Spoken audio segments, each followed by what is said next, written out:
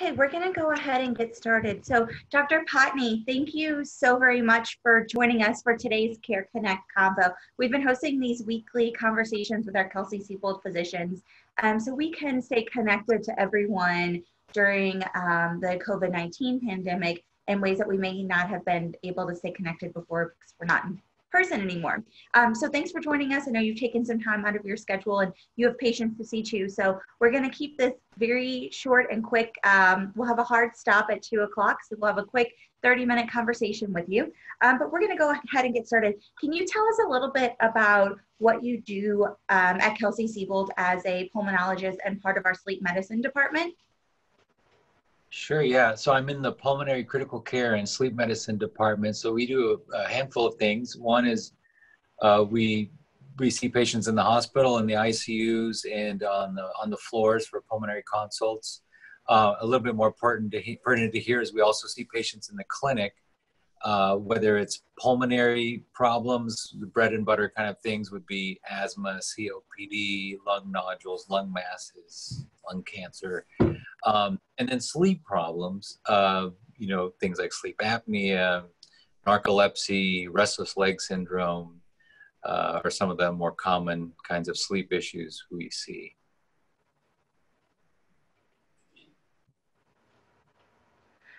So how does sleep affect our immune system? We're hearing a lot about how COVID-19 affects our immune system, and especially in the news, you hear a lot about building up your immune system with supplements. Can you tell us what sleep or lack thereof does to our immune system? Yeah, it's probably not that well understood on a molecular or cellular basis exactly, which immune cells and, what kind of cytokine signaling and all that stuff is affected. But definitely sleep does affect the immune system. I think many of us have experienced this. You feel more likely to catch a cold if you've been sleep deprived. And there are studies that actually show that increased risk of catching a common cold when you're sleep deprived. Another interesting thing that's been demonstrated is in people who are sleep deprived, less of a response to the influenza vaccine. So less antibody production and less vital, less response. So that's kind of a good little indicator of, the effect on your immune system. So it's, among all the other health issues that, sleep deprivation causes, immune system is a big one, especially right now. Everybody's kind of concerned about staying healthy. Yeah. So what is considered a healthy amount of sleep for, let's say, our average adult 35 to 55? Yeah, it's something that actually does need to be individualized. The National Sleep Foundation will say 7 to 9 hours for most adults, though they also do comment that for some people, maybe 6 to 7 might be appropriate, and for some people, maybe 9 or 10, or even 11 sometimes may be appropriate. But the majority of people, it's kind of a bell curve, and it's a fairly narrow bell curve. So most of the people are going to fall in that 7 to 9 range. But it's definitely true that there are some people who truly are short sleepers. I think it's probably a lot less than the number of people who think they're short sleepers, but there are some people who are truly naturally short sleepers and don't need 7 to 9 hours and maybe fine with something like 6. Is that range the same for kids and teenagers as it is for adults? No, it's not. It starts off with, a newborn who, newborns where it's recommended they get probably something like 17 to 19 hours. More than half of their day is spent sleeping, newborn babies. And that number gradually comes down to where, when you're looking at school-age children, we're talking about probably in the order of 9 to 11 hours of sleep. And once again, that's the majority. And the National Sleep Foundation will say, well, there's those margins where some will need maybe a little bit more and a little bit less, but 9 to 11. Teenagers, now we're talking about 8 to 10 hours of sleep. And then into adulthood, then you come into that recommendation of 7 to 9 hours. And does stress affect our sleep at all? Stress? Yeah, well, stress definitely I think everybody, has experienced, I think most people have experienced is that stress definitely seems to affect our sleep. The biggest way in which is in difficulty falling asleep, insomnia. If you go to bed with a really stressful situation or something weighing on you, it is often very difficult to fall asleep. And oftentimes we find ourselves waking up in the middle of the night, and then you getting fixated on the stressful issue also, and then having trouble falling back asleep. So there's no doubt about it that stress does affect sleep. Do you have any tips to help get a better night's sleep if you are feeling stressed? Are there certain things you should avoid? You hear things on social media like, no screen time for an hour before bed. What are your recommendations to help your patients at Kelsey get a better night's rest? Sure. Yeah. It can be if you're suffering from stress and it's causing difficulty sleeping, you might want to take a broad approach to it. So you may want to start with just looking at your environment.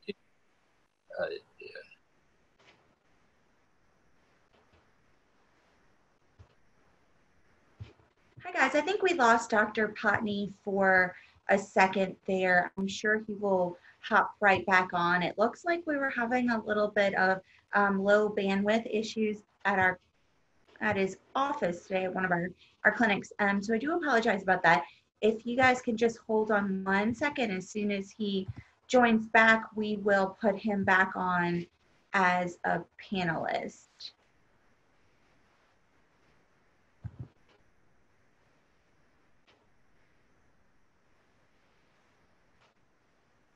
Oh, here he is. He's back with us again. So here we go. I think we're having a little bit of connectivity issues, Dr. Patni. 1 second, we'll get you back set up as a panelist, so you'll be good to go here. Okay, there we go. All right, great.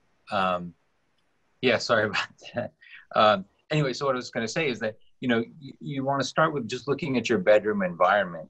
Is it a place that's inviting for sleep?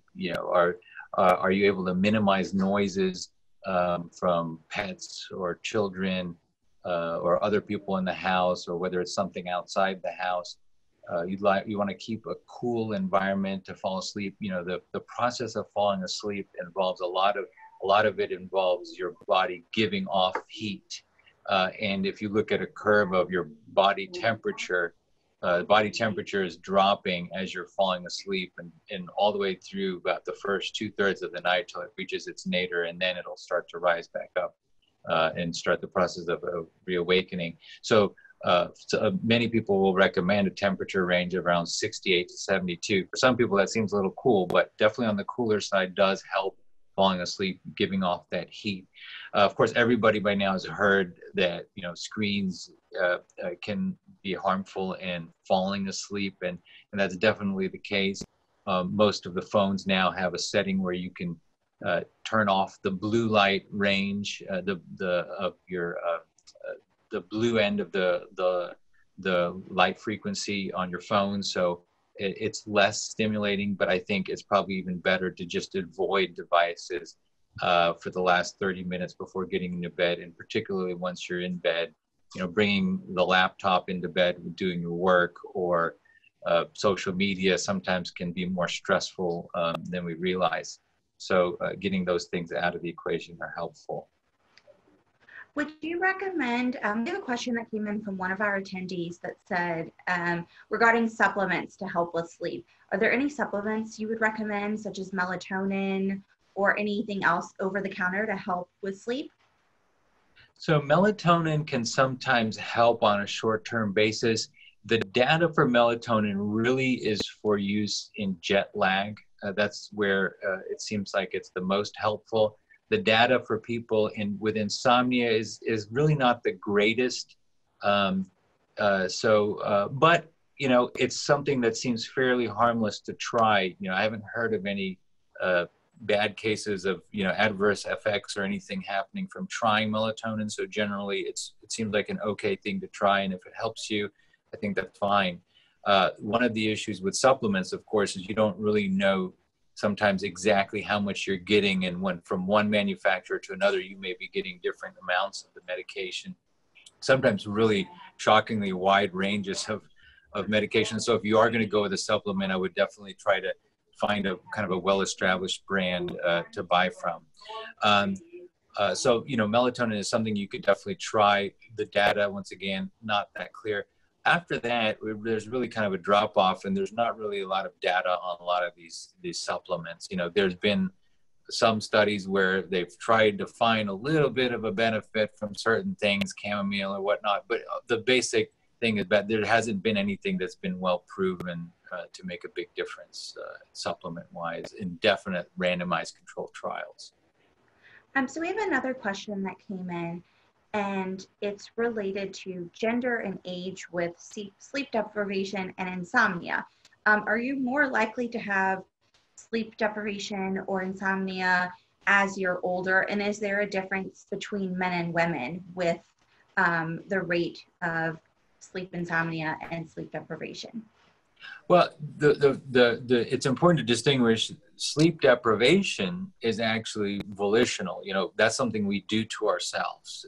And when we're, burning the candle at both ends, or just trying to get too much to be done, or sometimes it's, unfortunately, to make ends meet, people have 2 jobs, 3 jobs, and then they have kids at home. So it's just only so many hours in a day. So sleep deprivation is something we do to ourselves. Insomnia is difficulty falling asleep or staying asleep, and it causing some adverse functioning either during the daytime, meaning difficulty concentrating at work or something like that. So that's what insomnia is. There is a little bit of a decline in the amount of time slept when people age, and over the age of 65. The people do sleep a little bit less. And even if you look at recommendations for sleep from the National Sleep Foundation for people over the age of 65, their recommendation will drop from 7 to 9 for adults to like 7 to 8 for people over the age of 65. So that kind of also kind of suggests that a little bit of a natural drop in sleep duration for older adults, but not that much. Generally older adults should be sleeping also. Is there an increase? Not necessarily, but elder adults may sleep a slight bit less, and then more older adults will experience a sleep phase advancement, so that some people have an earlier sleep cycle as they get older than they had when they were, in their middle life. So they may be going to bed a little bit earlier and waking up a little bit earlier. As long as your lifestyle allows you to accommodate for that, then that generally works out okay. But it doesn't apply to everybody. And as far as gender differences, not aware of any big differences there between men and women across the board at older age. At younger ages, it sometimes, insomnia does seem to affect women more often than men in the younger ages. So while we're on the topic of insomnia, we had a question that came in about diagnosing it. Can you explain what you do in your practice at Kelsey to diagnose insomnia and other sleep issues? Do you always have to do a sleep study? Is specifically the question that came in. That's a great question. And the answer is no, we don't always have to do a sleep study. And in fact, for certain problems, a sleep study is not indicated because it's not going to really give you the answer that you're looking for. Insomnia, for example, that since you mentioned, is really just diagnosed clinically. And it's basically what we already talked about, which is, difficulty falling asleep or maintaining sleep. And that difficulty falling asleep or maintaining sleep is resulting in some kind of dysfunction in your life, whether it's, relationship problems or difficulty functioning at work or whatnot. And it's pretty much that simple. And it's usually something that's chronic, that's been going on for a few months. Everybody has experienced some short-term insomnia, week or two, some stressful experience in life or life event, difficulty sleeping. But insomnia, usually when we talk about insomnia, we're talking about chronic insomnia, so something lasting longer than that period. At what point should someone seek medical attention if they are having insomnia? And another question that came in related to insomnia was, is there anything you should do at home before you seek medical attention? That's a great question too. So, you should seek medical attention if, if you're kind of meeting the criteria, meaning not only that are you having this trouble falling asleep, staying asleep, but it's affecting your life in some way or another. So I think that would be enough to prompt seeking medical attention. What I would do before seeking attention, though, would be to make sure that my sleep hygiene is kind of in order. A lot of people kind of have heard these things, here and there, but sometimes you really got to sit down and make sure you take an inventory of what you're doing and what kind of things can you change. So that means things as simple as, making sure you have a regular sleep schedule. You're trying to go to bed around the same time and wake up at the same time in the mornings, including weekends as much as you can, that you're eliminating or reducing at least caffeine. Caffeine can stay in the system for quite a while. The half-life's around 5 or 6 hours, so if at noon you're having a big cup of coffee, say 100 milligrams of coffee, well, by, 10 o'clock, 10 p.m. or midnight, you still are going to have around 25 milligrams of caffeine in your system. So, I typically tell people, keep the caffeine to really just the morning coffee or tea or soda, maybe in the morning, but after that, I would try to avoid it. Regular exercise, helps your body get physically tired, not right before bedtime. And we typically say at least 3 or 4 hours before bedtime, because you do it right before bedtime, that's just going to rev you up and make it harder to fall asleep. But regular physical exercise. Of course, we talked about the things in your bedroom environment and screens and stuff like that. So you want to kind of, attend to all of those kind of things and make sure it's not a simple matter of, of sleep hygiene before you try to go deeper into your insomnia problem. So we do have some other questions that are coming in, and I know we're getting near to the end of our talk, so we want to make sure we get those answered. One question came in was about nightmares. If someone's experiencing extremely vivid dreams or nightmares, is there anything that you can do to make them stop? And then on the flip side of that, is that more common with children than adults, or do you sort of see that across the board? Yeah, it is more common with children. Everybody's seen this with kids. They'll start at some point, when they're starting to get some awareness and stuff, and in their school age years, they start having a nightmare every now and then. So it's nothing to be alarmed about. Even adults get nightmares too. There's no age limit on nightmares, so anybody can get them. But when it becomes a problem is when it's related to some underlying issue. A nightmare itself is not a pathologic thing, or there's nothing that's wrong with it, but it's a problem when it's related to some underlying issue. For example, post-traumatic stress disorder can be a cause of recurring nightmares, or just something like depression, anxiety, so you really kind of want to tackle the underlying problem. You can also try to deal with the nightmare itself. There are techniques that you could see a therapist for example, image rehearsal therapy, where you may kind of, with a therapist, go through the nightmare scenario. What happens especially if it's a recurring nightmare? Well, what's happening? And then you kind of change the ending of that nightmare to something that's a lot more acceptable and pleasant, or at least not threatening. And then you rehearse that in your mind so that when next time you go through that nightmare during your sleep, hopefully it takes the path that's not as scary. There is a medication that is sometimes tried.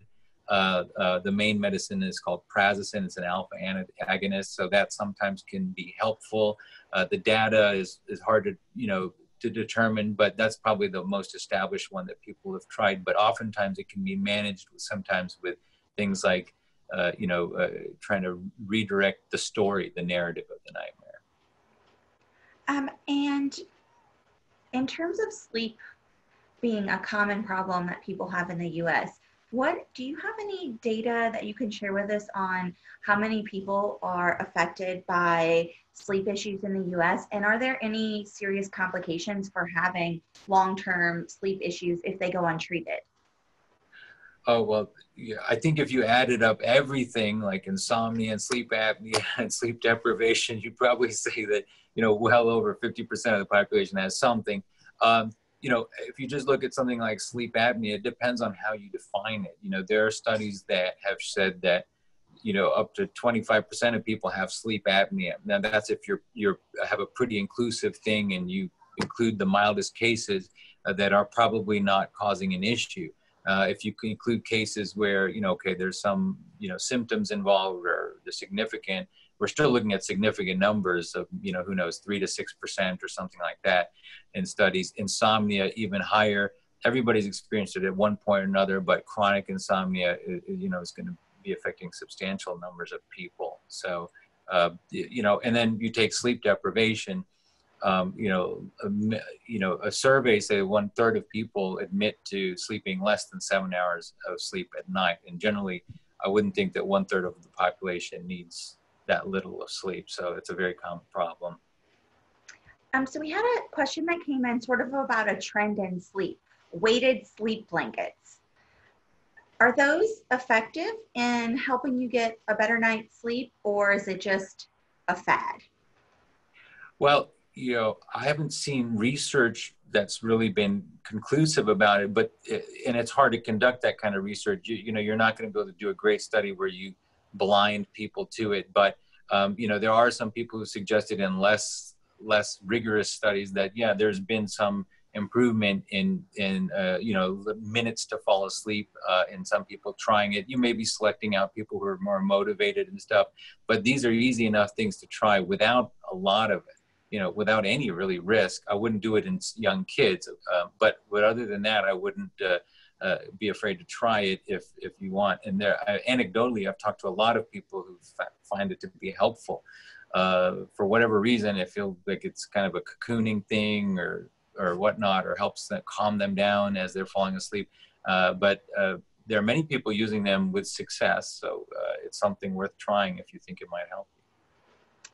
And then we do have 2 more questions that came in. So we'll go ahead and ask you those, and then we'll start wrapping up because I know you have to get back to seeing patients as well. Another question was also sort of about sleep trends regarding essential oils being diffused. Are there any studies about diffusing lavender or any other oils to help with sleep? No, there aren't. But, once again, these are things that it's easy to try, and if you want to try it, I never discourage people from trying things that have no downside. So you definitely could give those a shot. Yeah. We have another question that came in about Kelsey-Seybold and their sleep department. So are you accepting new patients at this time, and is there any sort of procedure or process in place before they would request an appointment with the sleep center? Do they need to see a primary care physician at Kelsey first, or anything like that? Well, it may depend partly on your plan. We are definitely accepting new patients. There are 10 of us in the pulmonary department, and we go to probably half of the clinics, the Kelsey-Seybold clinics throughout the city. And of course, we do video visits, virtual visits, and been doing a lot more of those lately. Whether or not you need a referral or you can just make an appointment will probably depend on your own situation with your health plan. We see people who, when I ask them who sent you here, a lot of times the answer is my wife, or my husband. And then sometimes it's, well, my primary care doctor. So it might depend on your plan. So do you have any other parting words or pieces of advice you'd like to give to our attendees about getting a better night's sleep? Well, I think that I'd just say it's something to pay attention to and not give short shrift. For a long time, it was kind of a badge of honor to the less you sleep was kind of a boasting thing, and it was a badge of honor to be only sleeping 5 or 6 hours a night. But I think that there's a growing awareness in our country that sleep deprivation really affects our quality, functioning, and even safety. So, so it's something to definitely give attention to. Great. Well, thanks for joining us today, Dr. Patni. If you have any other questions for Dr. Patni and you'd like us to try to get answers for those for you, you can go ahead and submit them in the comments on our Facebook page. We are streaming there as well. And we hope that you'll join us again next week. We'll be logging on Thursday, May 21st with Dr. Harrison. He's an allergist with Kelsey-Seybold. So we'll be talking a lot about summer allergies and sort of treatments for allergies and diagnosing allergies at this time. Thanks again for joining us for our CareConnect Convo. And thank you again, Dr. Patni, and we hope you all have a wonderful afternoon. Thanks, Paige.